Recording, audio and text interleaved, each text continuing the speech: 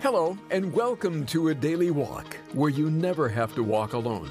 You can be sure even the most godly Christians will go through trials and storms. It's not always linked to wrongdoing or because God is somehow displeased with us. With that said, there are some storms that are unnecessary and we create. Today, Pastor John Randall speaks about that and reveals how we get into that sort of a storm and how we can get out. We'll meet you in Acts 27. If you'd open up your Bibles with me now to the book of Acts, chapter 27 this morning. Acts chapter 27, with a message entitled, "A Storm is Coming." Acts chapter 27. I want to draw your attention to the first verse, Acts chapter 27. "And when it was decided that we should sail to Italy, they delivered Paul and some of the other prisoners to one named Julius. He was a centurion of the Augustan regiment. So, entering a ship of Adramyttium, we put to sea, meaning to sail along the coast of Asia. Aristarchus, a Macedonian of Thessalonica, was with us. And the next day we landed at Sidon. And Julius treated Paul kindly and gave him liberty to go to his friends and receive care." Father, we pray now that you would speak to us through your word. We thank you and give you praise in Jesus' name. Amen. Found within the pages of Scripture are several accounts of those who encountered severe storms. One of the most notable storms came in the form of a worldwide flood of judgment that is recorded in the book of Genesis. The Bible tells us at that time that the heart of man was evil continually, and violence covered the earth. Yet a man named Noah found grace in the eyes of the Lord, and he began to build an ark. It was following the completion of that 120-year building project that Noah and his family and two of every animal went inside the ark, and God closed the door, and the entire earth was flooded. But another storm recorded in the Bible is found in the book of Jonah. Jonah was a prophet who was given a command by God to go and warn the people of Nineveh to repent or to be judged. Jonah resisted, and he ran from the call of God in the opposite direction, assuming that he could hide. But the Bible says that the Lord sent out a great wind on the sea and a mighty tempest, so that the ship was about to be broken up. And then Jonah was thrown overboard, swallowed by a great fish, and 3 days later vomited up on the shores of Nineveh.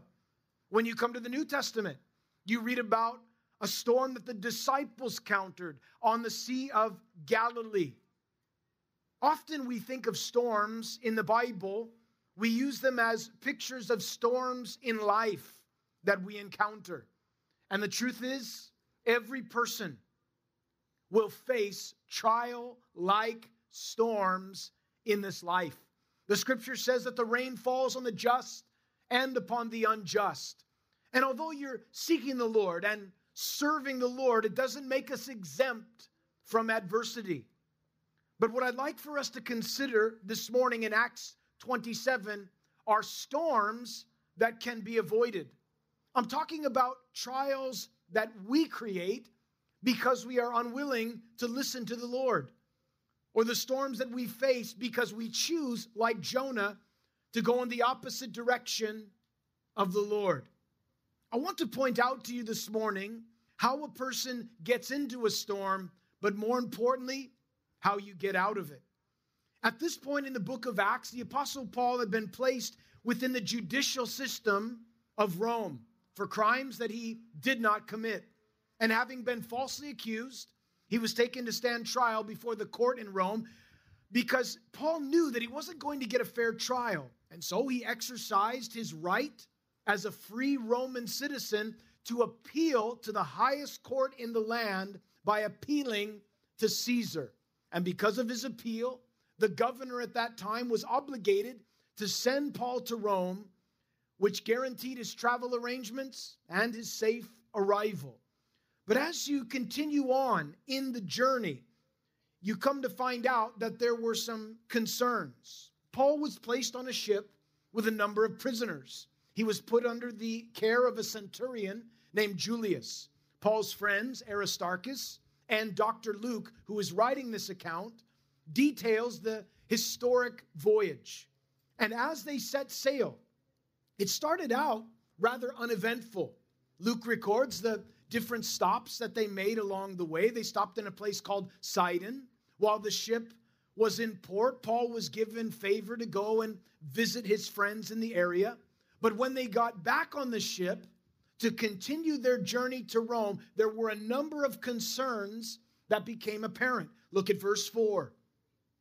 When we had put to sea, from there we sailed under the shelter of Cyprus because the winds were contrary. And when we had sailed over the sea, which is off Cilicia and Pamphylia, we came to Myra, a city of Lycia. There a centurion found an Alexandrian ship sailing to Italy, and he put us on board. Verse 7. And when we had sailed slowly for many days and arrived with difficulty off Cnidus, the wind not permitting us to proceed, we sailed under the shelter of the Crete of Salome.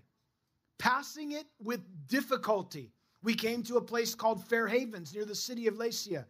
Now when much time had been spent and sailing was now dangerous because of the fast being already over. Folks, listen, as the ship continued to move forward, due to the conditions, it was unable to take a direct route. Instead, they were forced to travel northeast of Cyprus and northward of the coast of Cilicia and Pamphylia. And then slowly, it says, they made their way to the port of Myra. And the reason for the redirection, listen, it was because the winds were contrary. So a decision had to be made. Rather than continue on a smaller vessel, they decided to get onto a larger ship.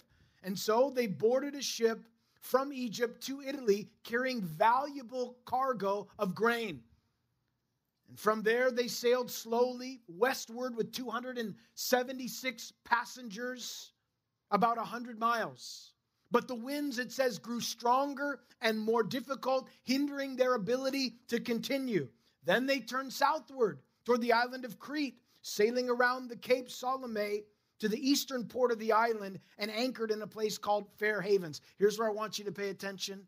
Listen carefully, because you could be headed for a storm this morning. The person that will find themselves in an unnecessary storm, or the person that creates their own trial, number one, is the person that does not discern the signs of the coming storm.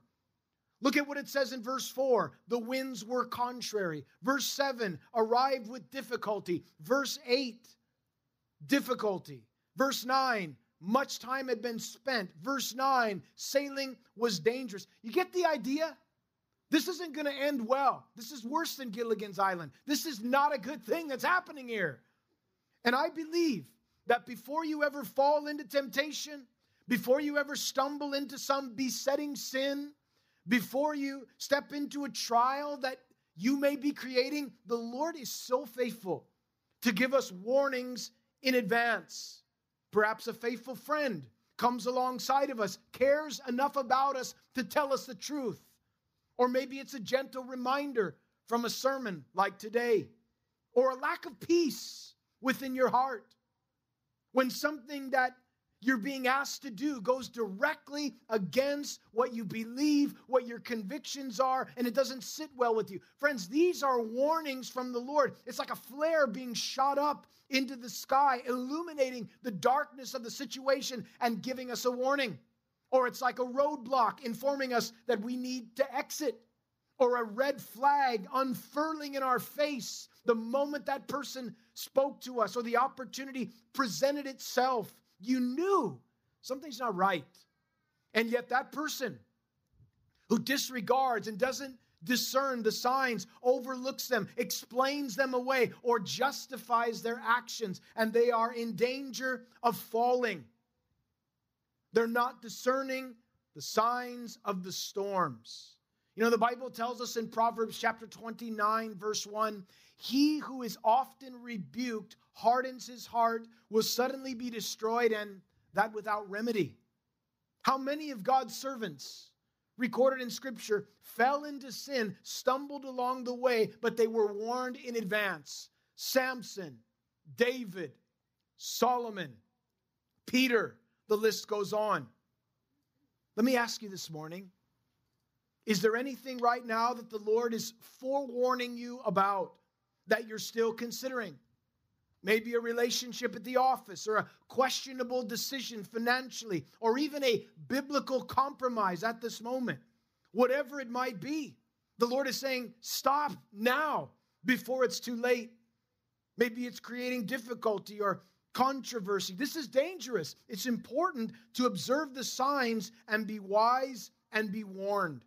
Oh, the Bible tells us in Proverbs 22, verse 3, that a prudent man foresees evil and hides himself, but the simple pass on and are punished. Paul's journey had begun, but listen, it now continues. It says in verse 9, when much time had been spent and sailing was now dangerous, Paul advised them, saying, men, I perceive that this voyage will end with disaster and much loss, not only of the cargo of the ship, but for our own lives.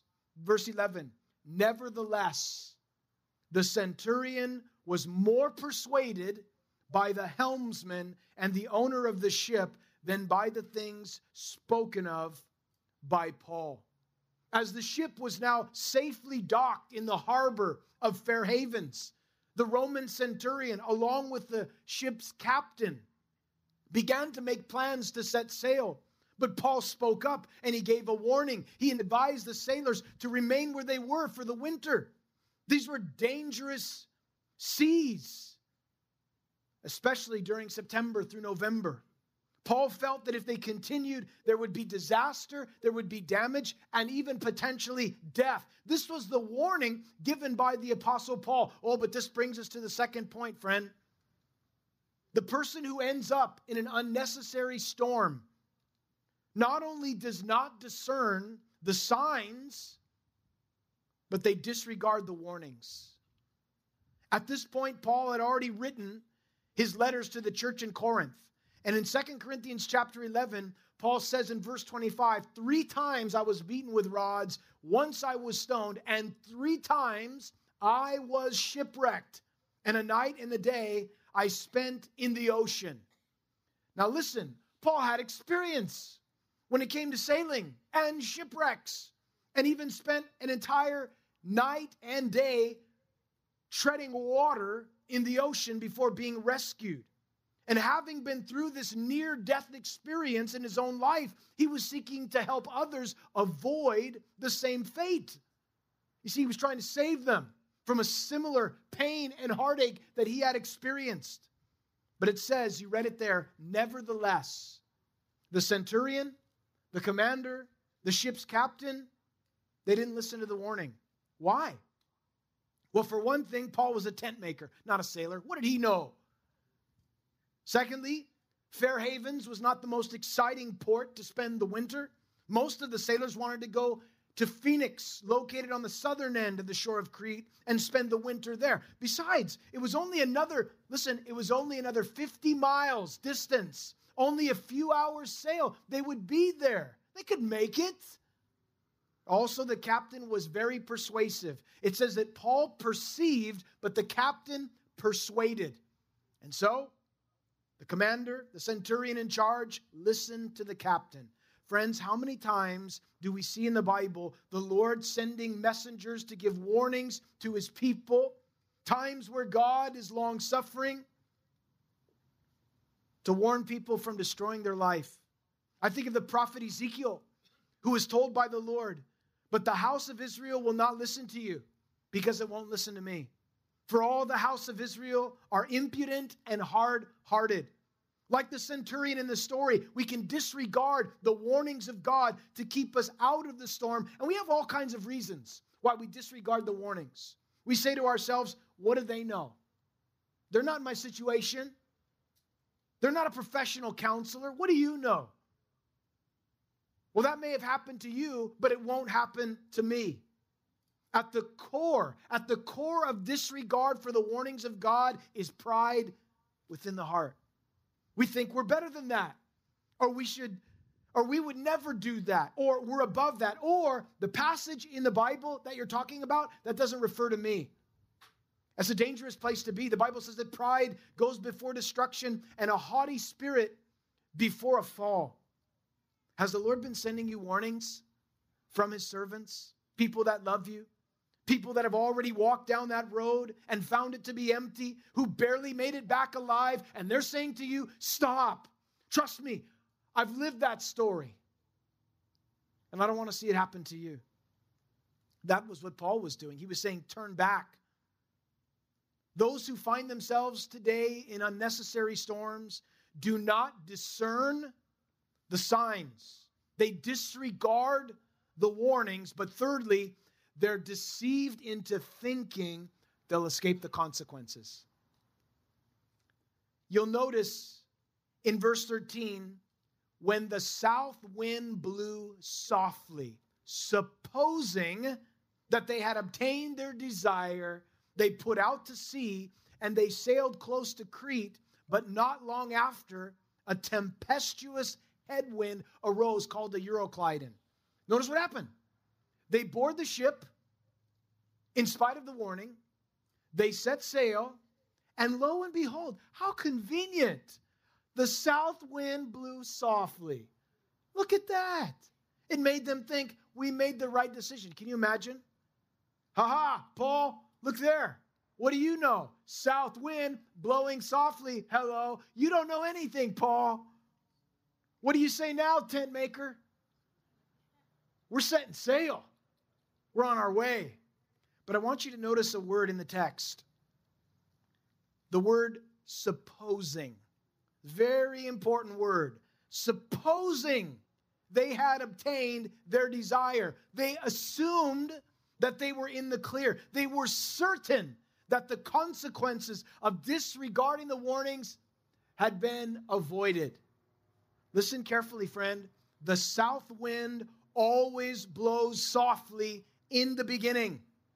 We can be deceived so easily, and things seem right at the start, and the devil knows that. You start thinking like these sailors. I told those haters, I told those doubters, look at me, I'm still going, I'm still standing. What do they know at that church? They don't know anything. That pastor's clueless, and he's also short. I mean, you don't know anything. Living together before we're married, it's not a bad idea. Dating that non-believer, they said it wouldn't be good. Hey, we're still in love and we're doing fine. You said taking that job would stumble my kids? Ha! My kids are good. You said not being in fellowship would affect my walk with the Lord. What do you know? I've been out of fellowship since March and I'm still good. Verse 14. But not long after. Here's a picture of reaping what had been sown. Not long after. For some, the not long after may be weeks. For others, it could be months. Sadly, for others, it could be years. Everything that they'd been warned about and disregarded, now it begins to come to pass, and you're caught in something that you don't know how to get out of. I'm stuck. And the storm, listen, friend, it intensifies. Oh, it seems like everything's fine, but not long after, everything changes. Suddenly, you begin to reap what it is that you've been sowing to. In verse 14, not long after, a tempestuous headwind arose called a Euroclydon. And notice this. So when the ship was caught, it was caught and it could not head into the wind, we let her drive. Suddenly the winds changed. Instead of the southern wind, there was a violent north wind. Historically speaking, the Cretan mountains were located 7,000 feet in elevation, and down from these mountains could come typhonic type winds. And the winds were called the Euroclydon, and they were so strong, it was said that they could blow a ship right out of the water. And I find these words very descriptive. Do you know what happens when you don't discern the signs? Do you know what happens when you disregard the warnings of God? When you're deceived into thinking that you will escape the consequences, the ship is caught, you're trapped. The ship couldn't go in the direction it wanted to go. It was, listen, out of control. We let her drive the ship. There was no control over the situation. And that's what happens to a life. You're caught in sin, in bondage. You've lost your moral compass. You now have no direction. You're just drifting. But notice what the sailors try to do next. In verse 15, and running under the shelter of the island called Clauda, we secured the skiff with difficulty. And when we had taken it on board, they used cables to undergird the ship, and fearing lest they should run aground on the Syrtis sands, they struck the sail and were so driven. Let me tell you what this means. The first thing they do is they try, listen, to adjust their course. We're just going to alter the course. That's all it is. It's not what you think it is. We're not out of control. We just need to adjust our course. We run under the shelter, it says, but that wasn't working. Well, we can get through this. We just need to row harder. We just need to adjust the coordinates. We can handle this. We can get through it. It didn't work. So what did they do next? It says they secured the skiff with difficulty. The skiff was the escape boat that would normally be pulled behind a larger vessel, but they were in danger of losing their potential exit strategy. So we need to bring it on board. We don't want to lose that. And so they sought to secure the skiff. But then it says they attempted to undergird the ship. Do you know what that means? It meant that they would try to tie everything down to make it secure as possible before it broke into pieces. Do you understand where I'm going with this? Are you understanding what I'm saying here? In other words, all of these things reveal what they were doing in their own power to secure what they had and a plan for a potential escape. And how often people do the exact same thing. Rather than repent and run to the Lord and say, God, I'm turning from my sin. I'm gonna tie this down. I got this. I can hold this together. And things are coming apart. But you know what happens next? Great loss. It says in verse 18, and because we were exceedingly tempest-tossed, the next day, look at this, they lightened the ship. On the third day, we threw the ship's tackle overboard with our own hands. What happens? The storm doesn't let up. It only intensifies. And we were, look at this, forced to throw things overboard with our own hands. Folks, valuable supplies, precious commodities are thrown over. Why? I just need to stay afloat. Throw that over with their own hands. And this is something that can happen. When you're in a storm because of disobedience, everything's coming apart, and with your own hands, you begin to overthrow things that were so precious and so valuable. Hey, thanks for joining us for A Daily Walk, our Monday edition. Pastor John Randall's message is called A Storm is Coming, and based in Acts 27. If you missed a portion or would just like to hear it again, visit adailywalk.org or request a CD copy for a cost of just $5 by calling toll-free at 877-242-0828. That's 877-242-0828. Did you know you can also listen to Pastor John on your mobile device? Check out the Calvary South OC Church app and look for A Daily Walk wherever you get your podcasts. We're really excited about this month's offer, a Bible study book written by Pastor John's wife, Michelle Randall. It's titled Perfected, A Journey Through Proverbs 31. To many women, Proverbs 31 seems to set a standard that's impossible to achieve. They're left feeling defeated and discouraged, like they don't measure up. But this doesn't reflect the heart of God the Father for His precious daughters. When viewed through the sanctifying work of Jesus, Perfected, A Journey Through Proverbs 31 breathes fresh, truth-filled perspective.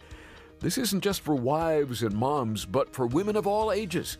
Get a copy today for the special price of $10 at adailywalk.org or call 877-242-0828.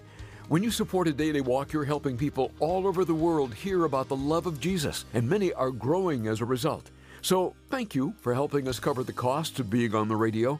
Again, make a donation online safely and securely at adailywalk.org or call us at 877-242-0828. In these difficult days, it is so important that we be praying for one another. So please send in your prayer requests today. Our email address is adailywalk@gmail.com. That's adailywalk@gmail.com. Well, that's all the time we have for today, but we'll pick up where we left off in our Through the Bible journey next time. This has been A Daily Walk with Pastor John Randall, where you'll never have to walk alone.